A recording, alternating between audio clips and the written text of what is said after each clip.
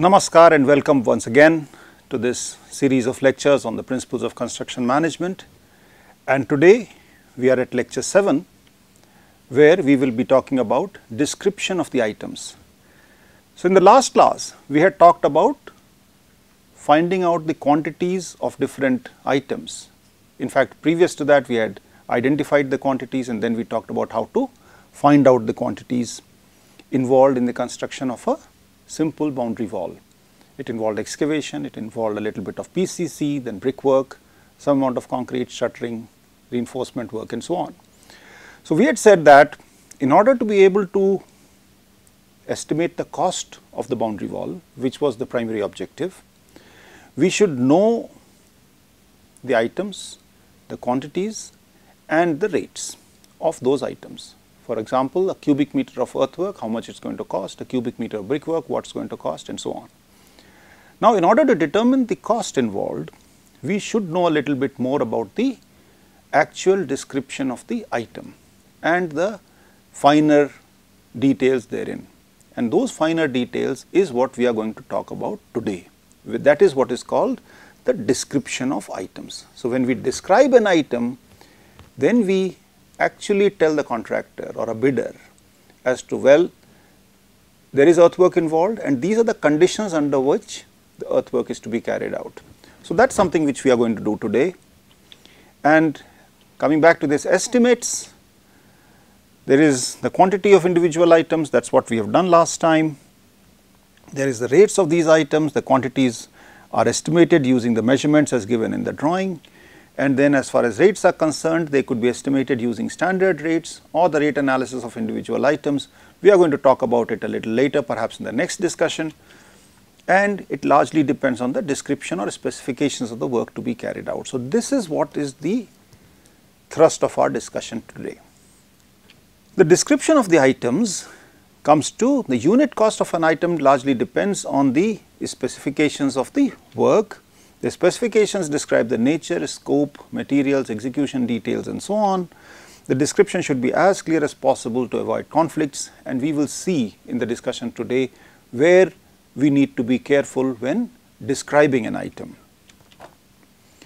Generally, the clauses of the description of item is included in the BOQ, that is the bill of quantities sheet, and that should be written more or less in the order in which the work is to be carried out. So, now let us go back to the example that we were working on. The construction activities in the boundary wall project were excavation, brickwork, concreting including PCC and RCC, plastering, reinforcement, and there was a small item of structural steel and so on, shuttering was included and all that kind of stuff.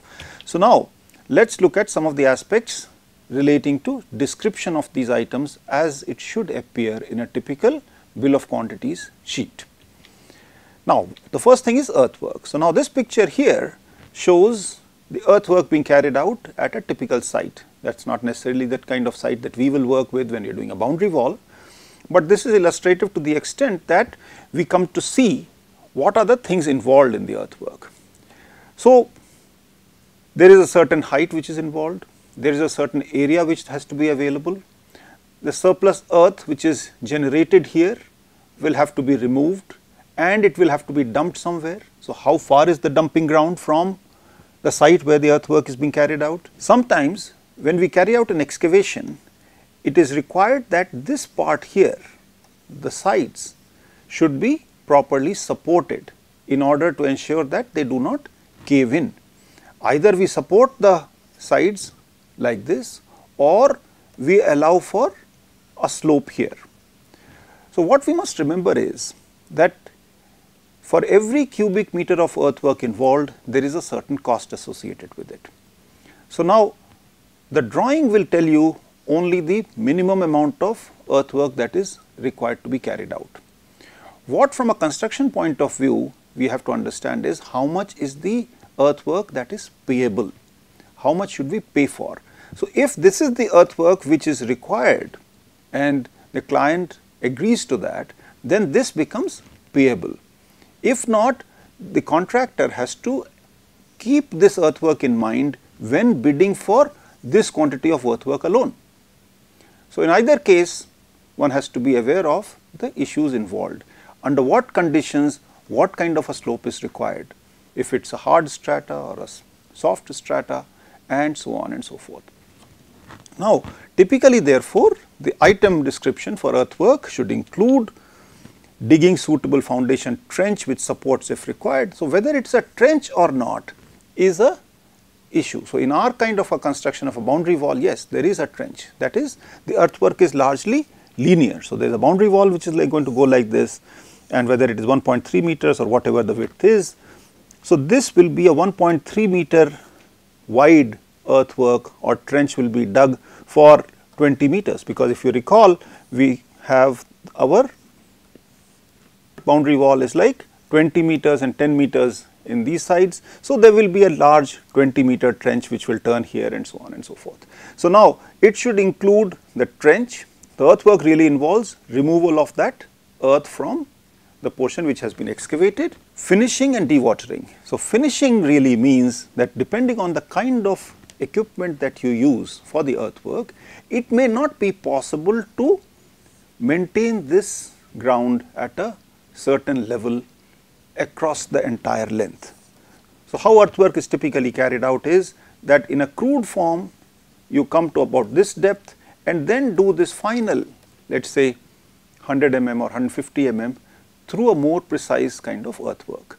So, that is what you do to get this bottom fixed, and then we need to make sure that the earth is properly rammed or it is properly compacted before the PCC is laid on the ground. Then there is this issue of dewatering. Depending on how deep the excavation is and where is the water table, there can be an issue of some amount of water seeping into our earthwork. And now whether this dewatering is to be included as part of the description of earthwork or not is something which we have to decide. So, if we do not include it and there is dewatering that comes in, the contractor would be free to say that, well, the cost of dewatering is not included in the description and therefore, that becomes an extra item. If it is included, then we do not have to pay for dewatering because that is part of the earthwork itself. Moving forward, there will be a certain amount of backfilling. It is not necessary, for example, that all the earth that is removed will be taken away. See, for example, in our case, what we did was, we are going to excavate something like this and create a wall which will look something like this. So, what happens to this part? This part will have to be backfilled. So, only this amount of earth which is generated will need to be carted away. So, that is why we have this term called disposal of surplus earth at a given location. Very often, this surplus earth may need to be disposed of at a distance which may be 100 meters or a kilometer away from the site. So, the cost of carting this earth to that dump location has also to be specified and accounted for in the description or the cost of the earthwork. So, that is what is earthwork all about, and therefore, the description of an earthwork item could typically be earthwork in excavation including dressing of sides and ramming of the bottoms, dewatering, providing timber shoring if necessary with lift up to 2 meters including getting out the excavated soil and disposal of surplus excavated soil as directed within a lead of 2 kilometers. So, we are talking of a depth and we are talking of a lead among other things. So, this depth can also be different. So, obviously, if the depth of excavation increases or changes, then the unit cost of earthwork will also change. So, we can have a situation where, so we can always have another item of earthwork in a typical BOQ which would say same as above, but with a lift between 2 and 5 meters. So, what we are declaring is that if the lift is between 2 meters and 5 meters, what is the cost? Or we can have a situation where same as above with a lead between 2 kilometers and 5 kilometers. So, the contractor knows and he bids for the earthwork item depending on what are the kind of conditions that are given in the BOQ. Let me also add a few other things which are highlighted in blue here. Using hydraulic excavator, we do not need to specify equipment when we are writing a BOQ, but sometimes we may do it. When we say foundations in trenches, Now, what we are saying here is that the excavation is being carried out in a trench or in a drain, where the width involved is not necessarily very large. The picture that was given to you right in the beginning, let me go back to that picture. If we are excavating something like this, so the calculation of length versus breadth into height will give you a certain amount of excavation as far as quantities is concerned. But if the area was not this large and the same amount of excavation was to be carried out in a trench or a drain kind of a configuration, then the situation will be quite different. So, that is something which again we can include in the description, and that is what has been done here, that in foundations or drains. So, if it was a raft foundation, we can say that it is a raft foundation, or it is a foundation which measures so much area and plan and so on. And of course, we have already talked about the issues relating to dewatering. So, now moving forward, what about brickwork? So, this picture here shows brickwork being carried out. We can see that it involves placing of bricks in layers, and we have what is called a bed joint, and this joint is typically filled with mortar. So, we need to specify what is the composition of this mortar, what is the thickness of this brick wall, and sometimes we also may specify the strength of the masonry unit, or we may just specify the quality of the bricks and the composition of the mortar and assume that the strength of the masonry unit will be automatically met. So, now the brickwork description could include items such as the thickness of the wall, proportion of the mortar to be used in the bed joint, the class of bricks to be used, compressive strength of the brick unit, and details of curing and scaffolding if necessary. So, obviously, once we have a brick wall being made, there is the issue of what is the height of the wall. If the wall is, let us say, more than 2 meters or 2.5 meters, then it is not possible for a mason to reach the top here and be able to do the brickwork. For that, we will need to erect scaffolding. Up to, let us say, about 1.5 meter, the brickwork can be done without scaffoldings. So, whether scaffolding is to be included, not included, would depend on the nature of the job that we are talking about. So long as, let us say, we are talking about 1.5, 1.7 meters, it is not necessary perhaps to make elaborate scaffolding, and we can just make do with a stool or something like that. For an item of that nature, we need not include the cost of scaffolding, and that is what we can do with our boundary wall. You will recall that the brickwork that we calculated in the last lecture was in cubic meters, and we used the length, breadth and height of the brickwork. Now, please remember that if we specify the thickness of the wall, we say that the wall is 115 thick or 230 thick. In that case, the breadth dimension need not be given. Then we are only talking in terms of a square meter representation of the masonry unit or the brickwork. So, more formally, the description of brickwork in a typical BOQ would be something like providing 115 mm thick wall with first class bricks with 1:6 cement mortar in straight or curved in plan walls at all levels, including curing, scaffolding if required, as directed by engineer in charge. So, in this case, we have given the wall thickness, the class of bricks, the composition of the mortar, is specified that it could be straight or curved in plan, including curing, scaffolding, all levels as directed by the engineer. So, from a contractual point of view, if we write all levels and there is indeed a huge variation in the height, then it becomes difficult for the bidder to understand how much brickwork is being done at 1.5 meter and how much of it will require scaffolding. And that is why it becomes important for us to have the drawings ready at the time of tendering, so that the bidder is able to look at the drawings and look for himself in what portion of the brickwork scaffolding will really be required. That will help him bid more realistically. So, now coming to the concreting work, let us see this is what the concreting is. This picture here shows concreting being carried out, trying to find out what will be the cost of this concrete being poured.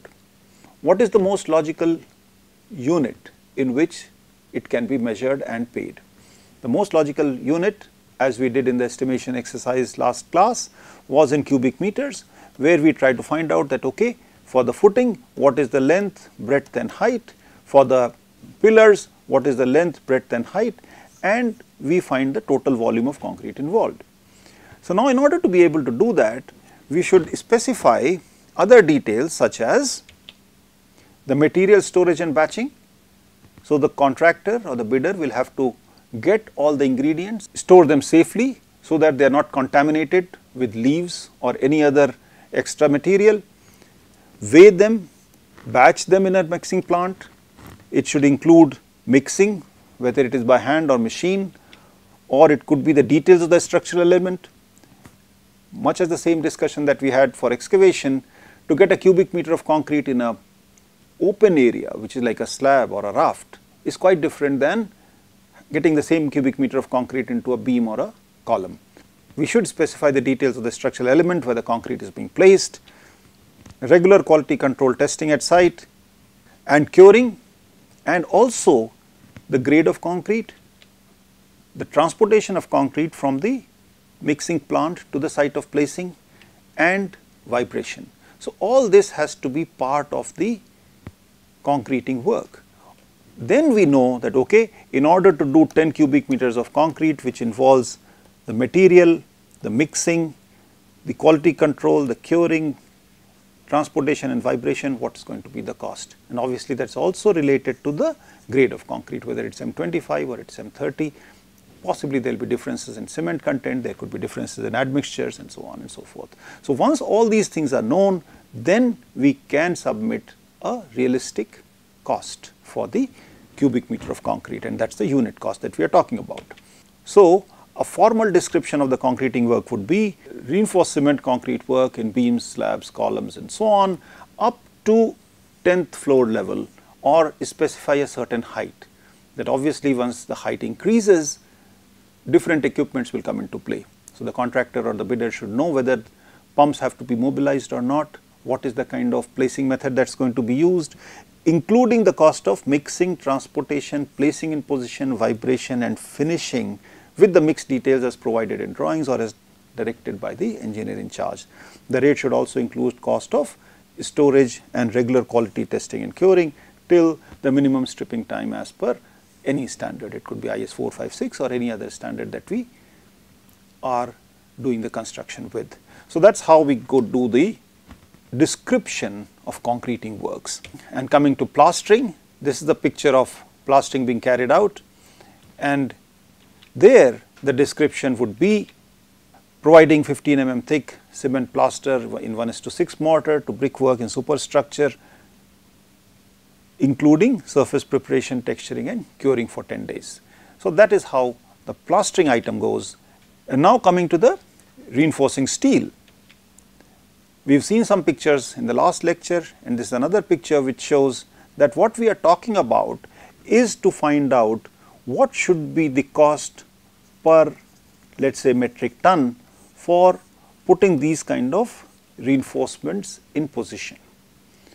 For that, the description would really be providing, fabricating and placing reinforcement steel Fe 500 or any grade of steel of various diameters. So what we are saying is that we are putting in all the diameters together and submitting a quotation in terms of tons alone of grade Fe 500 HYST bars conforming to respective IS codes or any other codes that we are talking about, which would include straightening, cutting, bending, hooking, lapping and or welding wherever required as directed, placing in position, tying with 18G black anneal binding wire, double fold, cost of binding wire and anchoring to the adjoining members wherever necessary, all laps and wastages complete as per structural drawings.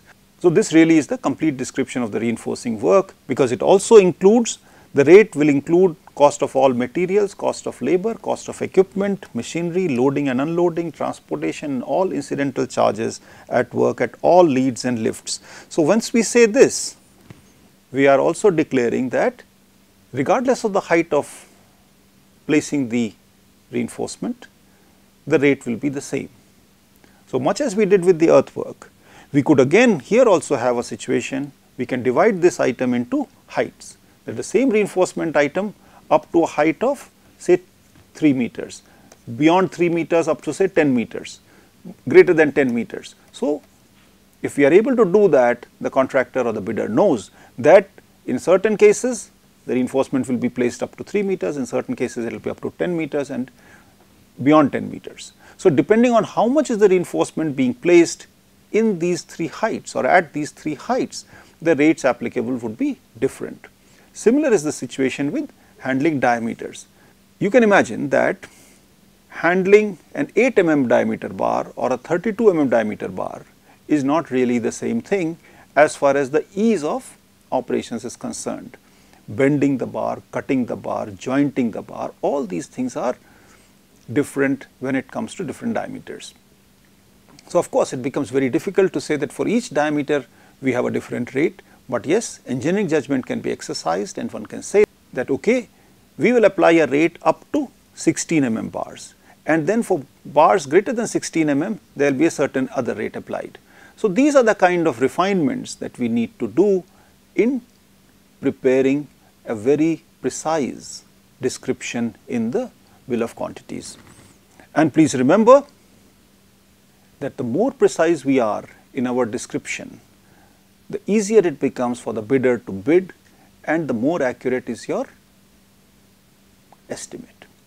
And with this, we come to an end to the discussion today. These are some of the references which you could use to understand the topic further, and I look forward to seeing you in another lecture next time. Thank you.